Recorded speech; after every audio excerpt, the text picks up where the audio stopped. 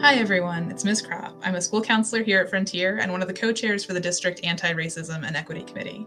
This is a committee of over 50 teachers, students, and administrators that formed this summer to talk about how our schools and communities can take an active role in the largest social movement in our country's history.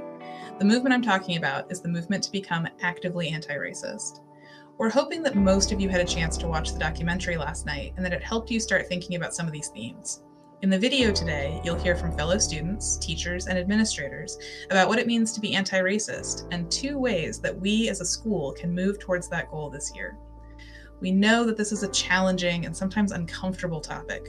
All we're asking is that you watch this video with an open mind and remember that our goal is ultimately making our school a better place for everyone, and that should be a goal that we can all get behind. Hello, Frontier.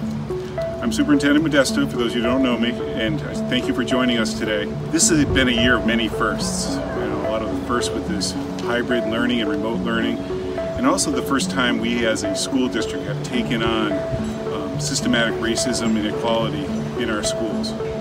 And we've done it by doing a full district-wide movement.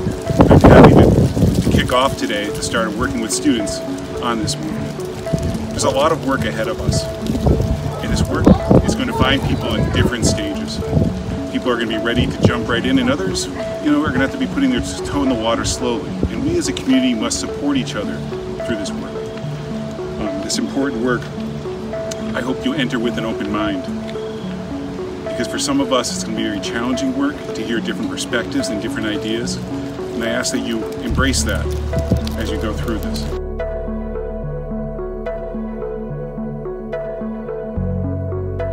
Of an anti-racist community, I think of a community that is accepting to everybody.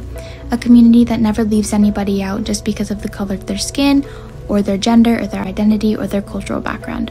I think this is really important to have not only at Frontier but around the world as well, because everybody should be treated with and deserves the same amount of equality and equity, and no one should ever be left out of that just because of the color of their skin.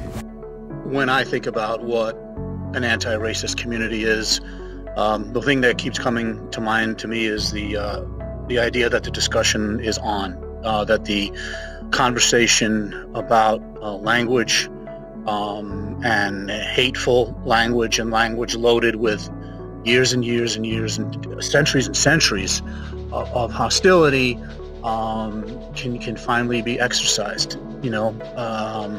I imagine that there are people who are going to find it threatening, and there are people who are going to say, finally, it's a relief, this is finally happening. But ultimately, to me, it means it's a community in which the discussion has finally been given permission to take place. And because of that, change is going to happen. To me, living in an anti-racist community means acknowledging that there is racism prevalent in the community, and then identifying what is racist about that community, what we can change to make it a more inclusive and positive community for every single person, not just the people who create the racism. And I think this is important just because to make everybody feel included and welcomed at our school. All right, so why it's important for me to be part of the anti-racist community is because I really feel like one of the most important reasons why I got into teaching is to really work towards engaging in community where everybody feels respected, everybody feels recognized, and everybody has the opportunities that they need to be successful in life. And I truly believe that. I've devoted my career to that, and I'm super happy that that we're starting to recognize as important it is to bound together and to fight against racism as one community. To me, an anti-racist community actively acknowledges the privileges white people and whiteness have in our society, and it works to highlight these biases. And an anti-racist community also regularly fights racism and works to ensure that marginalized voices are heard. Fighting anti-racism is vital to our community because everybody deserves the chance to be treated fair and equally. I want to be a part of an anti-racist community because I want everybody to feel welcome. We've all had moments, I'm sure, where we've not felt welcome where we felt awkward or different, like we were intruding on somebody else's space, some other group's space, and we're not a part of that group, or we're not welcome there. It's a pretty yucky feeling. As a teacher, I've always wanted kids to feel welcome, you know, like they belong, like they can be themselves, and that's really what's a beautiful part about our world, is the differences that are amongst us and between us. Hi, this is Mr. Lanitas. For me, really, being a part of an anti-racist community is important because I feel that we need to be active when we're doing this work. It's not enough just to say that we're not racist, but I think it's important for us to come together as a community and to work, to do this work together, even though it might make some of us feel uncomfortable at times. Really, just about us being uncomfortable, we have to make sure that we're doing the right thing for everybody. So thank you for working with us on this, and I'm excited to continue this work as we move forward through the years. I would say on a very basic level, it's just about passive and active language, right? To say one is not racist doesn't actually connote any action. You know, I think what's even more analogous to think about, if you think about, let's pick baseball, right? You take baseball, to be not racist is going for a bunt. You know, you hold the bat out, the ball, you hope the ball hits the bat. You're not expecting to hit the ball hard. You just want to get the ball to connect with the bat so that you can do the best you can to attempt to make a play. To be anti-racist is to swing the bat as hard as you can and go for the home run, right? To put in the extra effort to shoot for the stars and to actually swing that bat, right? To risk the strike, right? But you swing the bat as hard as you can every single time. Right? Because you understand that that's the way you win games. That's the way you change things. And I think bunts still count as a hit, but is it an actual swing? No. And I think people who say they're not racist, they're just going for the hit. I just want to make sure that I got a hit on my record. As long as I say I'm not racist, I feel like I can absolve myself of any shame and guilt without actually having to do any work or sacrifice anything. But we all know that love doesn't come without sacrifice or risk. Anti-racist is connected to love.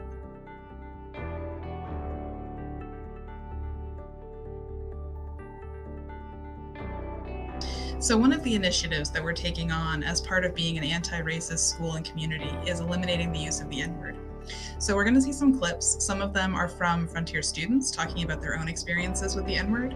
And we're also going to see a clip from Ta-Nehisi Coates, who is an author, journalist, and activist. And he's going to kind of break down his perspective on the N-word and why it really isn't something that we should be saying casually.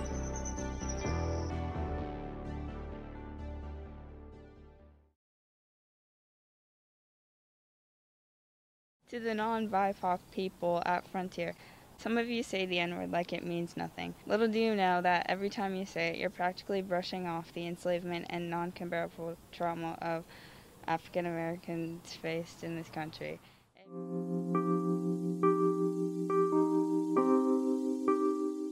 Like, it used to bother me a lot, but now I guess I've started to try and ignore it just because it used to happen really often, although I don't hear it as much now. So at first it was just really like, why are you saying this? Like, you shouldn't say it. Like, I know what it meant, how bad it was, so I didn't feel like anybody should say it at all. It makes me sad and hurt that people I call my friends who are not black have said the word in front of me.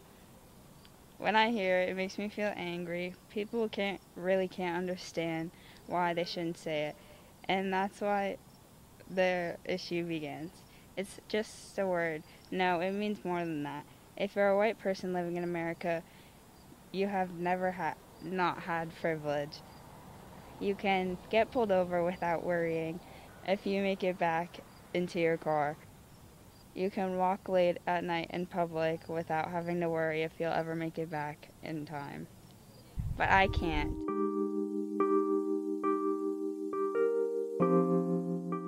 No, that has not happened yet. No.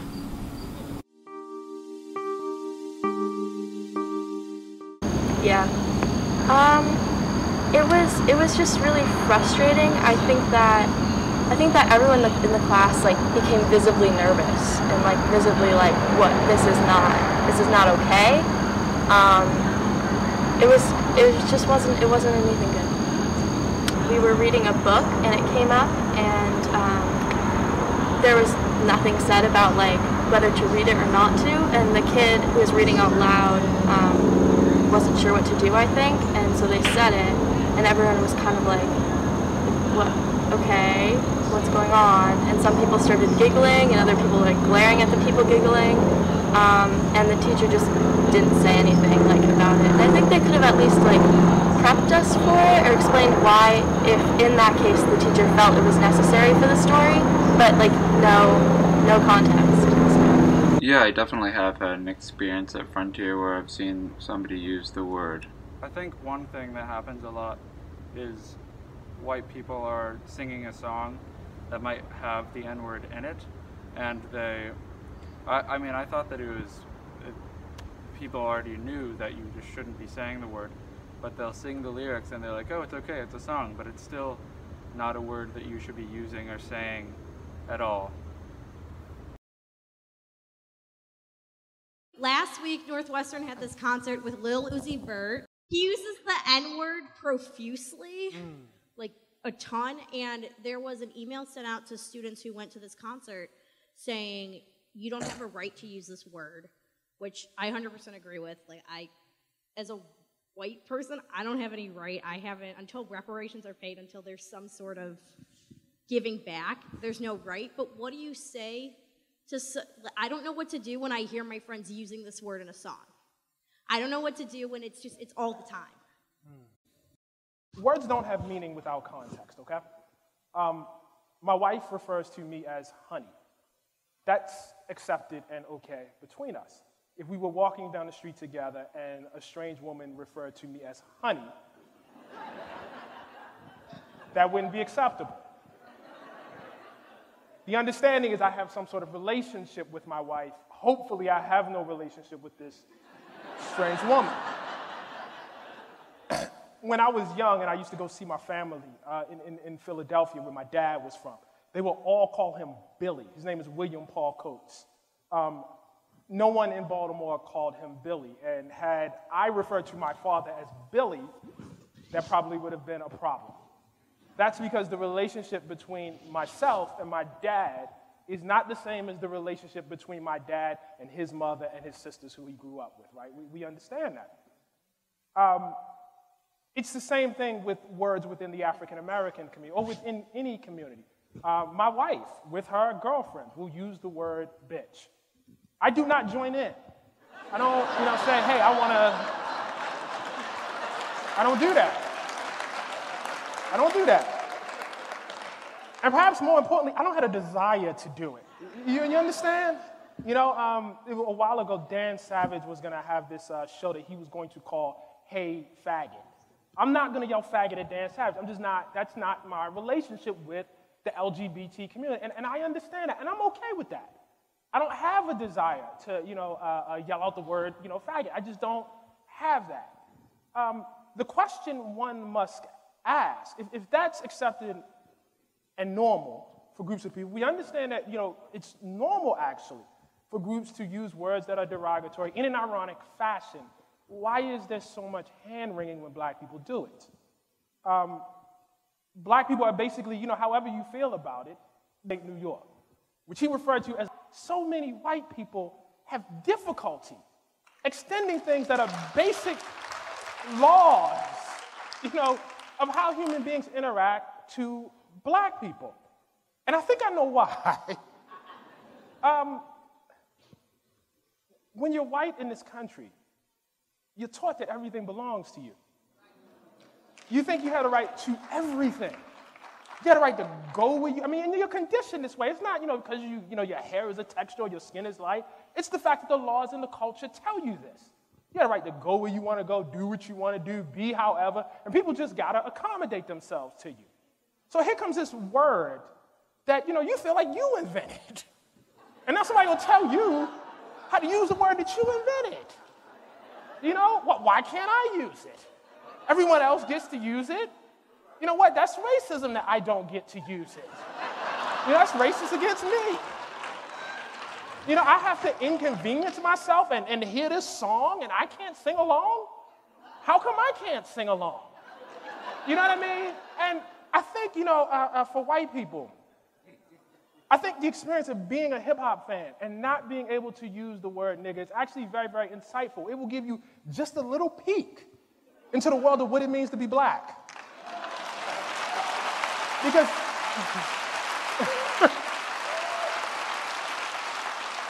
because to be black is to walk through the world and watch people doing things that you cannot do, that you can't join in and do, you know? And so I think there's actually a lot to be learned from refraining. Really incredible clip.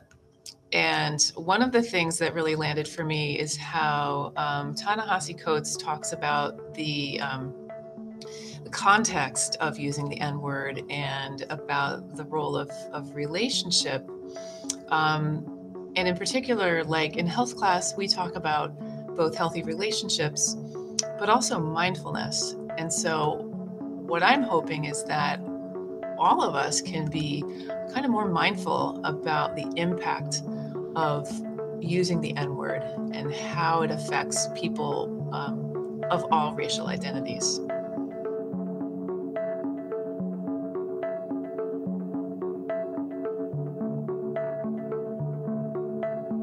Hey Frontier, I know what you've all been listening to and watching today is a lot to do with what we as a school community have decided to make a priority for all of us and move towards enlightenment and being anti-racist, and the parts each of us can all do to sort of make it, from an individual sense, our own work, and then collectively as a school decide that this is how we're going to be from now on. Specifically with the old imagery and the old mascot with the F and feathers, you know, back in 1998, the school committee rightfully decided to move away from the term Redskins and the Indian Native American head logo. However, when they did that, there was never really any decision made collectively as to a singular mascot beyond the name Red Hawk. So everyone just kind of was left up to their own devices to develop a logo that matched their team. So what had kind of happened from that was, you know, the imagery specifically with the football teams was, you know, that shield and feather just incorporated an F with it. And to be honest with you, that was kind of a lazy attempt to make a logo. So that's kind of how we've gotten to this place with that. I know in my own growth place to decide what is culturally appropriate or not. And I'm excited for the opportunity to move away and create something new that's going to be unifying for the whole school. That's really going to represent our collective ideology about what it means to be a Red Hawk. I would like to piggyback on what Mr. Dredge what he shared. Being a former graduate of Frontier and being a former Redskin, that was our mascot while we both were here actually. Like he said, I look forward to seeing how we can as a school come up with something that represents all for the Red Hawk. I know I coach field hockey and we've just kind of always used sticks just to represent kind of just our apparel or our jerseys, but I look forward to being able to include what a Red Hawk and what that symbol would look like, and as a community what we can come up with together to display something that makes sense for all in terms of how we're shifting in today's society.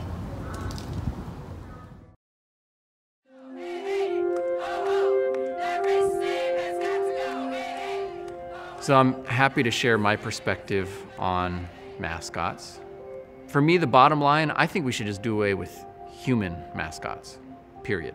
They're on a spectrum, and some are worse than others. Redskins, obviously there's a history, and although there are competing explanations of where that term came from, at least one of the dominant theories is that it came from a bounty placed on Native people and scalping them for bounty, leaving them with a red skin. The two most common defenses I hear about using Native mascots are that, hey, we think Natives are really cool warriors, like Spartans and Trojans and things like that, and so we're honoring them. And the other is, I found a Native person who said it doesn't bother them at all, so you should hush. So first of all, remember that the hometown fans, when they put on faux war paint and chicken feather headdresses and things like that, are these guys honoring, or are they just kind of playing Halloween? And I would say that most of the time they're just playing Halloween. Even something like an eagle feather, which has spiritual significance, in most tribes is an important sacred item, a bird that flies higher than all others, a way to honor somebody. It used to be that each eagle feather was earned with a military deed or other great deed for the people. Having that kind of turned into show or appropriated, misrepresented, whether it's a Victoria's Secret model or a mascot for a sports team, often rubs people the wrong way. Somehow, we need to have ethics around this and many other issues at the center of our national sports culture, because a lot of young people look up to our professional athletes and the teams they play for. And by putting racially divisive things at the center of our national pastime, you are teaching people to appropriate, not to listen to marginalized groups, and to be offensive. With regard to finding a Native person who says it doesn't bother them, they're out there. I'm a redneck woman, I ain't no high-class broad. Does that mean I get to call every white woman I meet redneck woman? And if somebody's offended, say, you have no right to be offended, because Gretchen Wilson loves that label. So if you can find a Native person who says, red skin doesn't bother me, that doesn't mean you can ignore all the people who say it does. Hey, so that is probably some new information for some folks and maybe not so new for others in talking about Native imagery and things like that. But we're getting excited about moving forward with this logo redesign. I hope that you continue to talk about this with your friends and with family members. And, you know, remember that we're not only redesigning a logo, but we get this chance now to redefine who we are as a community. So more information is going to be coming out soon, but you know, in the meantime, get excited to move forward into this new frontier.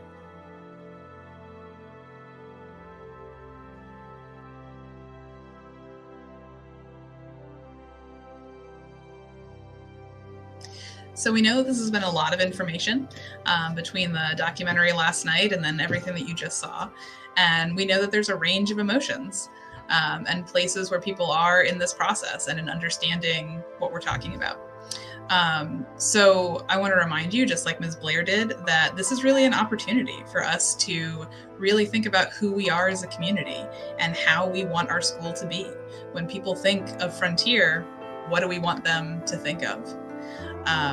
So thank you so much for engaging and paying attention. And we are going to give you some time to discuss and reflect and process everything you've just heard. Hey Frontier, it's me again. I think, you know, the really important thing for us as leaders to share with you all is that as leaders, we want everyone to see from us and hear from us and include you all in the understanding that anti-racism is just the right thing to do. It's so important. We all fall on different places within the political spectrum, but the bottom line is, when it comes to human beings, we all need to have that collective understanding and caring for each other. And really, nothing else matters. Put your politics aside, put everything else aside that's going on. We need to take care of each other and make sure everyone is included and feeling safe.